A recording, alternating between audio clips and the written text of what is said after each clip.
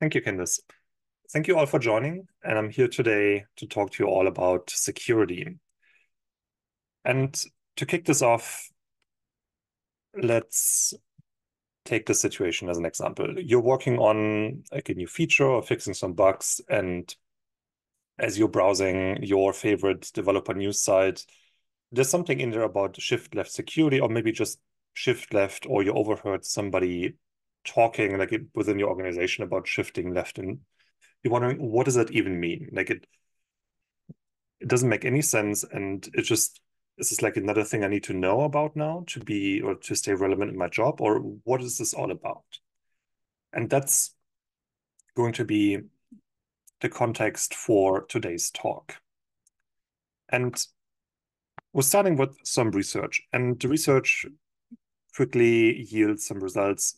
Like what becomes pretty clear that this is about, first of all, security already, as the name suggested, but also it sounds like that this approach shifts a lot of the security work that usually happens towards like the end of the software development life cycle, or like the closer we come to production, earlier into the process. So maybe even as you're writing your code. You might be wondering, or like thinking like, I mean, it's all fun and games, but also this sounds like a lot more work for me as a developer. And why should I care about this? Why should I take on so much more work, right? Um, and also you might be thinking like, does that mean I need to spend the next 3 months just heads down in books and online courses to learn security skills? Um, and it's just so much more work, and like what is the benefit of it? Like why should I care about this? That's the thing, like the to set the stage for all of this. Um, before we answer, or before I answer this question and we dig deeper into the details here, let's change scenery for a moment. Um, because as I was preparing for this talk, I found a story that was very similar to what we're talking about here and has had similar outcomes. And I think we can draw a lot of like lessons learned from that. And for that, I would like you to, I'd like to invite you to a world where we're looking a bit closer at Windows, PowerShell, and testing. This is all from an interview I found a while ago from a podcast. The link is below here, and I think it's also already in the chat if you'd like to listen to that. And what this is all about is the person who invented PowerShell talked a bit about how, I mean, first of all, how PowerShell came to be, which is also an interesting story, but here in this case, what we're looking at is Windows. And at the time, Windows had a 3-year release cycle. And this is, again, it's all second information but from this interview. But what they were explaining is that they used to be on a 3-year release cycle for the longest time. And I still remember the times when you would get the latest Windows version, and then it would take a couple of years before you would get the next major release, right? Or at least like any meaningful or like bigger changes to it. Well, like now it seems like it's much more like on a rolling release, or like smaller, like what I cut smaller releases every now and then. But at the time, Windows was on this 3-year cycle where in the first year we would sit down and plan. Second year would write the code for all these new features and changes, and in year 3 we're testing to make sure that everything works as expected, and then we'd go ship it off. Together with that, there was the general notion that from a developer's point of view, I'm writing my code, but then when it comes to testing, that's not my problem. That's a downstream issue, or like a tester's issue, right? Like the people who are testing, their their concern is like, oh, does this code actually compile or not? That's not my problem. And over time, what happened is that there were a lot of efforts underway to ship versions of Windows Server that uh, would fit into smaller, or like would run more resource efficiently. What that means is that the example they were giving is that the regular Windows server would fit into a 10 gigabyte VHD at the time. And they wanted to ship a Windows version or Windows Server version that only took up like a couple hundred megabytes, which I think in the end turned out to be the Windows Nano server. And PowerShell was supposed to be part of that release. But in order to cut down the footprint of that Windows version so drastically from 10 gigabytes to a couple hundred megabytes, you can imagine that a lot of stuff had to go. And part of that was that PowerShell suddenly, instead of using .NET Framework, it had to run on or had to use the .NET Core frame or .NET Core framework, which I think at the time also like it meant like a drastic rewrite or like it was a very big undertaking to make that happen. And as they were starting to with this effort to make PowerShell compatible with .NET Core framework, what happened is that a small group of people started working on this, and they also realized we need to work in a bit different way, as in we need to get away from this 3-year release cycle because this is not going to help us achieving this goal, which meant that instead of saying writing tests is something that, or like testing in general is something I'm not concerned with as a developer, now I'm required to write tests. I'm required to write tests ahead of time before I even write my code, which at the time seemed to be a hard sell to a lot of developers because they were used to one way of working, and suddenly somebody's coming in and tells them, I'm going to change the way how you work in a very drastic way. And there was a lot of resistance.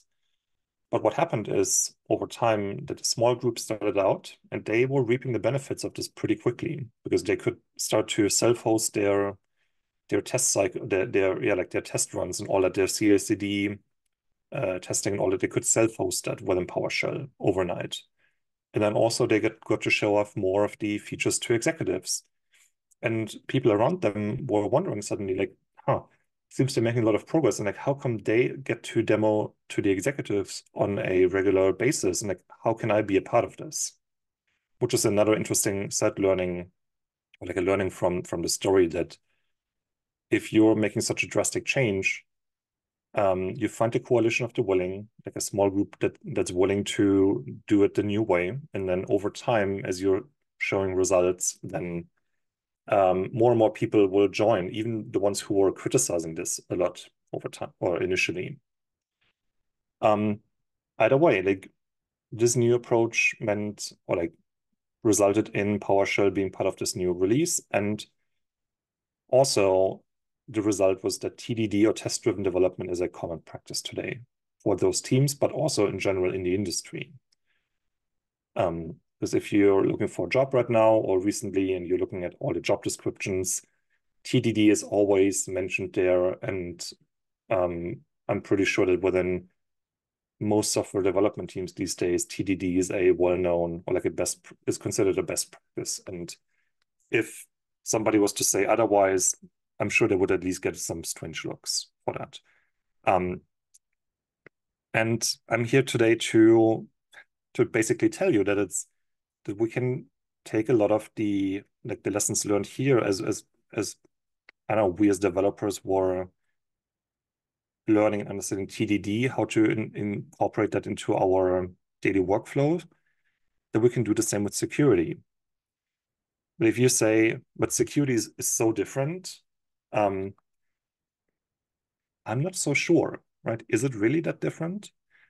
I mean, granted, the scope with security work in general or IT security is much bigger, right? For testing, we're concerned with like testing frameworks, like some techniques, I don't know, how we test against like a third-party API or something like that, or different types of tests. But the scope there is very. This is something you can learn within like a short time frame if you're really digging in. Or you might say with security, there's so much stuff out there and like so many things, so many different things are happening. That is vastly different. We can't compare apples to oranges here. Or I think yes, we can. We can make an effort. We can start at least. Security is something that will never achieve to 100%, right? Like this is we can strive to build a system that's as secure as possible, but we will never fix all the vulnerabilities or backdoors, or maybe not backdoors, but like holes and all that. Because there's always, as we're always changing our systems, there's always um, things that need to be addressed. But then before we talk about specific, like steps you can take, why should you care about all of this? When you're wondering like, why should I expand my horizon here? What's in it for me? Um, one of the things I'm a firm believer in is that as we're working in software development or in IT operations or like in this realm in general, the only way we can stay relevant and stay relevant is by acquiring new skills over time, adding more tools to our tool belt or the toolbox. And this already started when DevOps became more popular, as we as developers started to suddenly learn what it means to make production deployments or deployments in general. How do we automate a lot of that stuff? And it boosted our, I don't know, I'm sure like it had a positive impact on paychecks at the end of the day, but also when it came to getting a promotion. And that's the same here, where today your CV might say you're a developer, but if you're putting in the effort now to learn these new, like as you're putting in the effort to learn security skills, maybe in a year from now, you'll be able to put in the title of DevSecOps engineer, which might come with like a significant pay raise as well.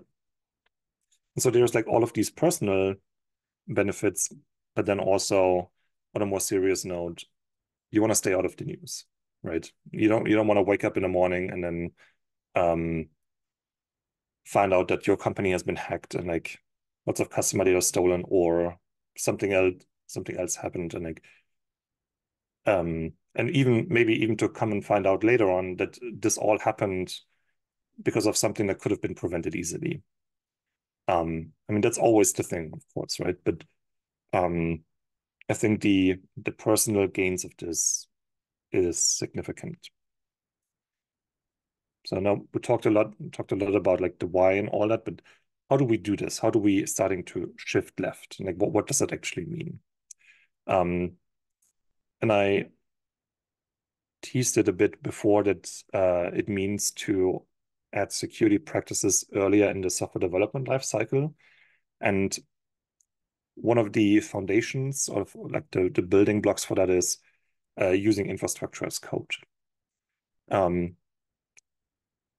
If you're not super familiar with this, what it comes down to is instead of going into, for instance, the AWS console right now to, I don't know, spin up a bunch of new virtual machines to deploy something, or a Kubernetes cluster, or Lambda functions, or what have you. Like instead of doing this all manually through the web interface, you're starting to automate this with tools like Terraform, Ansible, or I don't know, like this. I mean, there's a long list of tools you can use, right? Well, like Terraform is one of the most prominent here, or like the most well-known.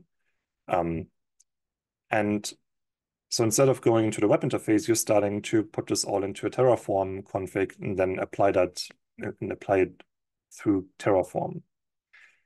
The benefit it gives you is that suddenly your infrastructure becomes reproducible. So that if you have to stand up a new environment for some reason or to test something, you can easily do that. You can easily reproduce your production environment to test something or like to fix a bug or things like that.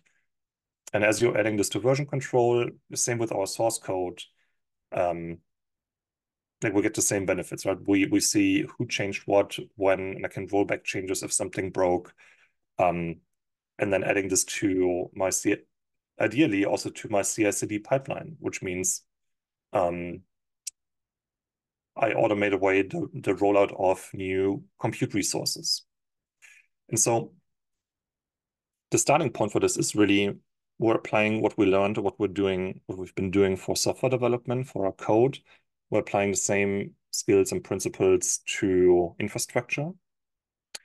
And when we think about CI/CD pipelines for code, right now we might have a build step where we're compiling, like if we're using a language that we need to compile something. We're running tests, and then at the end of the day, we're shipping an artifact. And we can do all the same with infrastructure as code as well. And you might be wondering, so what does the testing step look like? And the testing step can be something like this, where we use a security scanner, and I'm using Trivy as an example here. Trivy is an open source tool that I think is pretty well known and used by a lot of organizations.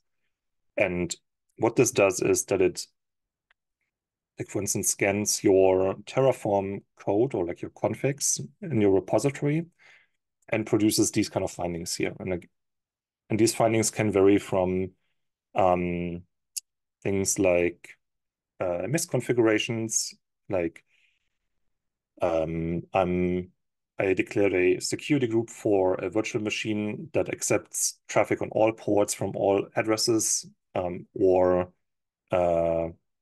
two permissive permissions for S3 buckets or databases, things like that. But also what we see down here in this example here is that it seems like we haven't configured the backup retention period in a meaningful way, or like, excuse me, that gives us enough time to respond to an issue. So there's a wide range of like things or like scenarios tools like these consider. And what's interesting is that you might have thought before, security seems like it's like there's so much stuff to take in, and it's hard to grasp, like if you're brand new to this. We're making this with steps like these, we're making this like another delivery problem similar to, or like we're considering this as like another like delivery issue, software delivery issue, because we figured it out for how we build, test, and deliver code. We're going to do the same with our infrastructure definitions. And as soon as Trivy finds anything here, what you see in this example here, with a bunch of high severity findings and critical findings, we can configure it and in GitHub Actions to say, as soon as you find any of these, fail the build, and then report the results to I think the security tab within GitHub, for instance, where we can come in and then understand, okay, what was found, and then can start triaging to say, okay, we're going to need to fix this, this, and this. This we're going to dismiss because it's not relevant for us. And then we're taking care of it. And we're doing it in the same way as we would do for our software in general, right? Like if I'm opening a pull request for a new feature and the build fails because some tests failed, I know what to do. I know how to come in there and understand, okay, like test 1, 2, 3, 4 failed. I'm going to go reproduce this locally, for instance, and start fixing it. And we're applying the same workflow here to fix security issues in the same way. And this already answers a bit of the question around how do I really need to spend 3 months to level up my skills before I can do anything? No, you don't have to. You can start today and integrate tools like these into your existing workflow and fix these issues as you go. Because as you see here, you get a very detailed explanation of what's wrong, and also pointers to how to fix this or what to do instead to remediate situations like these. The next one I'd like to introduce you to is, the next solution is Panoptica, which is coming from Cisco, from within Outshift. This is one of the products we're working on right now. And Panoptica is a CNAPP solution. CNAPP stands for Cloud Native Application Protection Platform.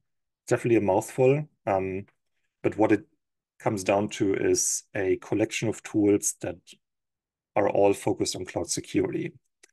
Some of them are more focused on the like how we're building or like preventing issues before they go into production, and that's what we're going to look at in a second. And we also have a lot of capabilities around detecting breaches or break-ins at runtime, or detecting misconfigurations in productions and things like that. And so that's something we could talk about for like at least another hour, but then to be respectful of time, we're only going to focus on more on the CI/CD aspects of this. Or in this screenshot here, or in this view here, we're seeing very similar results and findings to what I just talked about for Trivy in the previous slide. And it works the same way as you're connecting a GitHub repository or GitLab repository to Panoptica, and it starts scanning this on a regular basis. And each scan might reveal security findings, as we'll see here. Like in this case, we have 215 findings, varying severities, like medium, low, but a lot of high findings. What we see here is findings around how we handle API keys or secrets in general, but it's very similar to what we've seen in the Trivy screenshot on the Trivy slide. That I can use this information here to catch misconfigurations and vulnerabilities before they even go into a test or staging environment, or production for that matter. So I can drill down, understand exactly, okay, what did you find this? What's wrong? And then I can start triaging or remediating the issue. The other aspect to that is a feature that's currently in preview, which is going to be shipping for everybody soon, is what we call CI/CD posture, which looks not so much on like specific code, but more on your repositories and your CI/CD pipeline in general. What you see here as an example is, for instance, that you should enforce policies around two-factor authentication or multi-factor authentication for organization members, or the enforcement of code reviews before something gets merged and things like that. And so this is giving you another level of security on a different level, if you will, right? Making sure that all your repositories are configured in the right way. And again, this is all something that starts to happen gradually as like you can incorporate workflows like these or information like this into your regular workflow as you're setting up new resources or as you're working on code. Panoptica gives you the information and on what you can remediate as you're going along. And so this is something that you can, or it helps you to get into this on a step-by-step basis. To wrap things up, and leveling up your security skills is something I think is becoming more and more crucial, and having more tools on your tool belt, on your toolbox, is going to help you in your daily work. Even if your main concern is not security, it still helps to be more confident in situations like when we think back like I think like last year or like the year before, one the Log4j vulnerability was disclosed. What are we going to do in situations like that? How do we handle that? How do we, first of all, determine if we're affected, but also how do we patch our systems? How can we be more proactive about situations like that?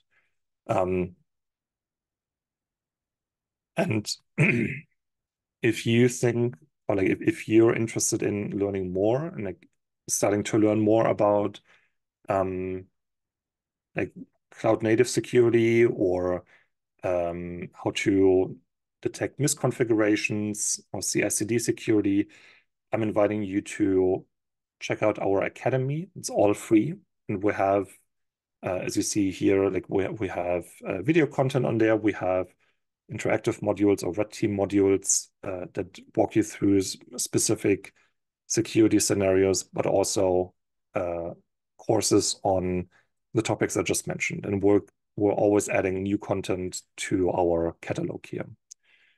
And that concludes our session for today. Back to the Linux Foundation. It looks like we got one question in the Q&A. If you want to take a look, or do you want me to read it out loud to you? No, I'll take a look. Okay, Um, perfect. so how does Panoptica compare with Sneak? So the question is, how does Panoptica compare with Sneak, or does Sneak focus on different areas? I think right now there are some areas where Sneak has like capabilities we don't have when it comes to I would say like anything around more like developer focus, but we're currently working on adding that as well. Like in the next few weeks and months, you will see more capabilities around integrating Panoptica into your development workflow more. Well, like right now, it's much more focused on I guess like the operations part of it, if that makes sense, right? Where you connect it to your AWS account and then you see, okay, what is happening for instance, in production right now? And then is there anything that needs attention? I don't have like a bullet point by bullet point comparison for you right now, where we say like, oh, we do these two things, but Sneak does these other two things. But what you will see is that our focus will be much more on um, yeah, like this shift left approach, bringing Panoptica closer to what's currently happening in development, right? If that makes sense. Elise, I hope that answers your question. If there's anything else, or like if I can clarify anything, definitely let me know in the Q&A, like in the Q&A section.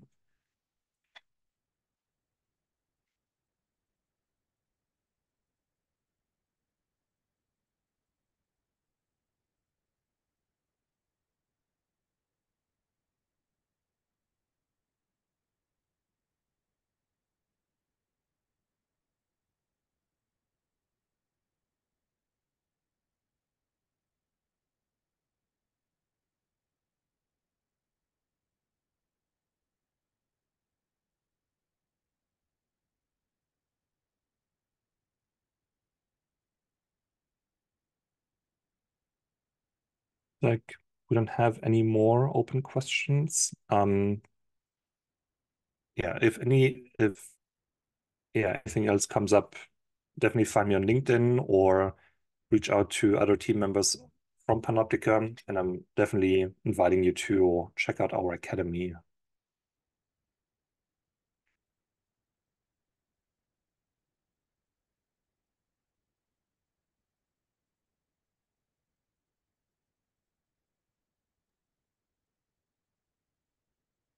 All right, so it looks like we Like, might have got one more question. mhm.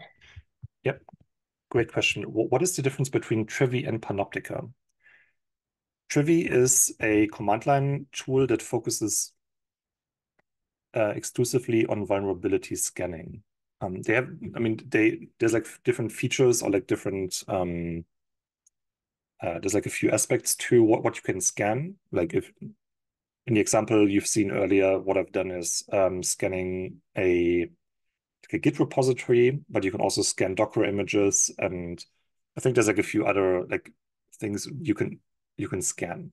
But that's the main focus of that. Like it's a command line tool that you can either run locally or as part of your CI/CD pipeline. Or Panoptica is a first of all a SaaS application, so it's all web-based and gives you like a much more what is the word, a holistic view on your cloud native environment. What that means is that while we can also do the vulnerability scanning, what Trivy does, that is just one aspect of the capabilities we have.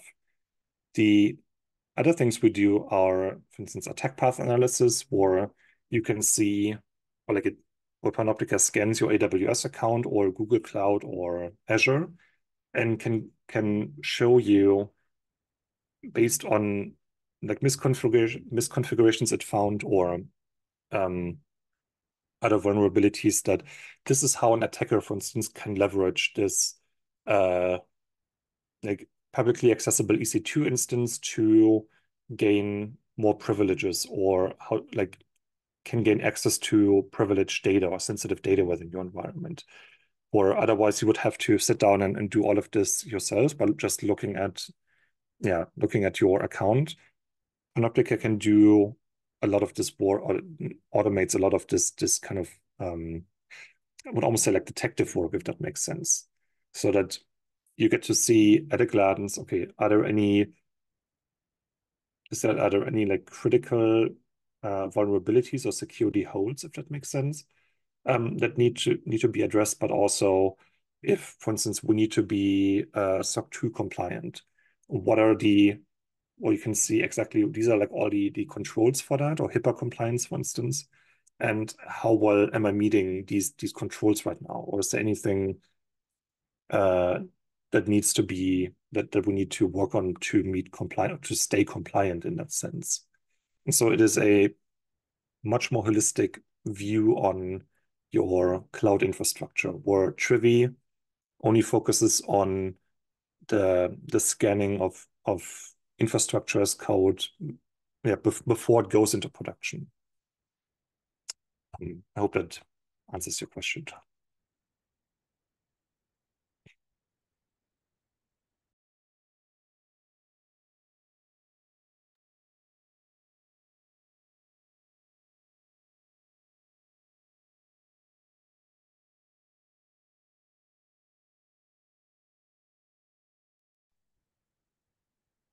Fantastic.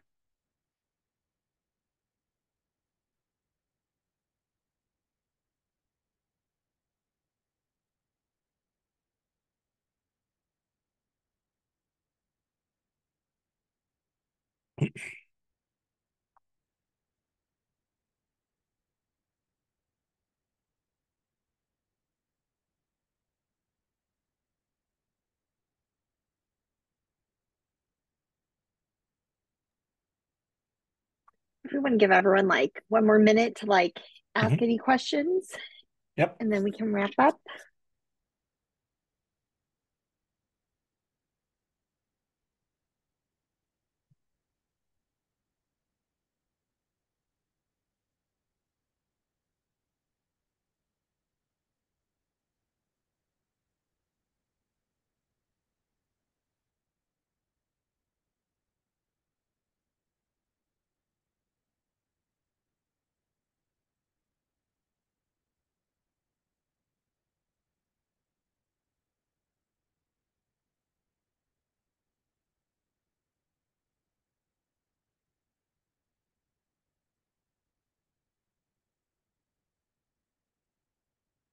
See, we have another question. Is Panoptica open source too?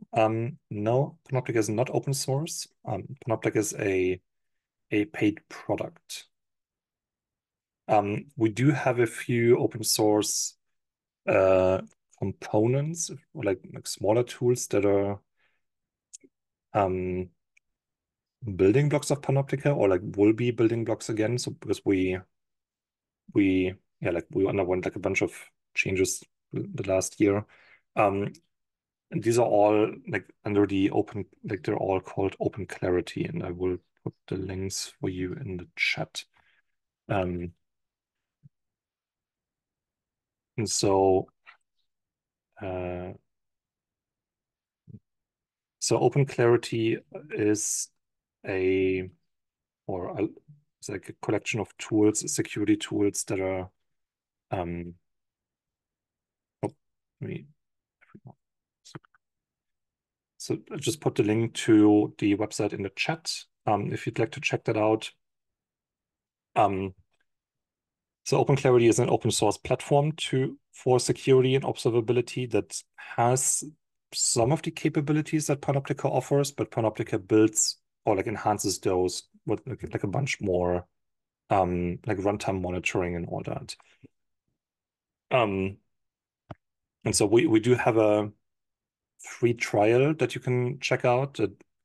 And also and like the main tier is like the paid tier for Panoptica. And then see like another question, what security rules are included, CIS benchmark or something else?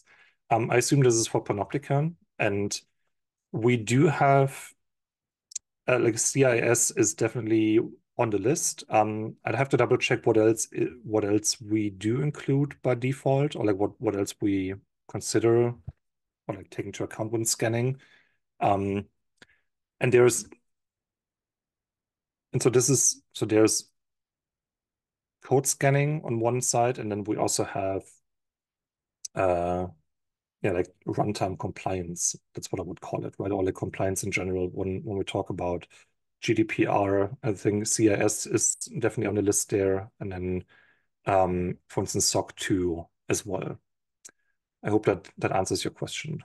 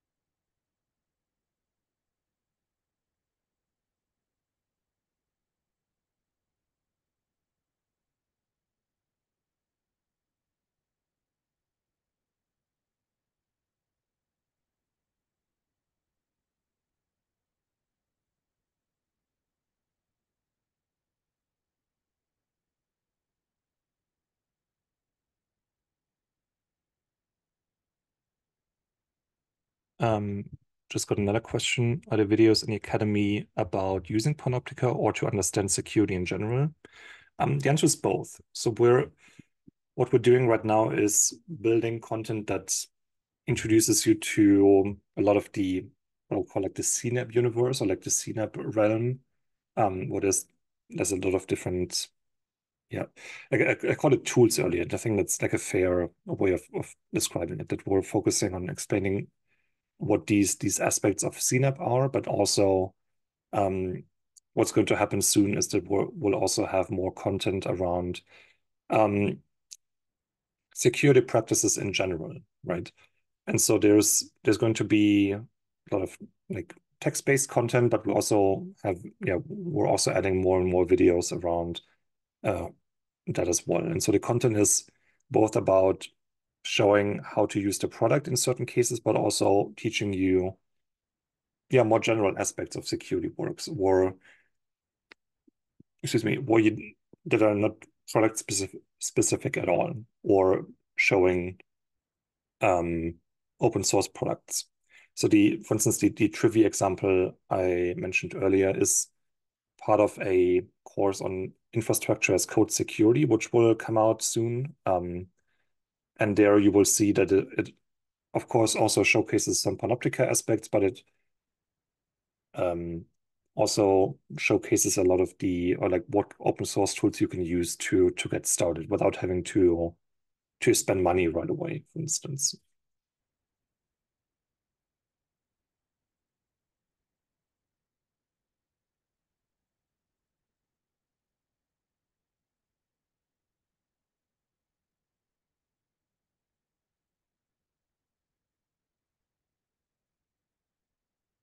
Yep, you're welcome.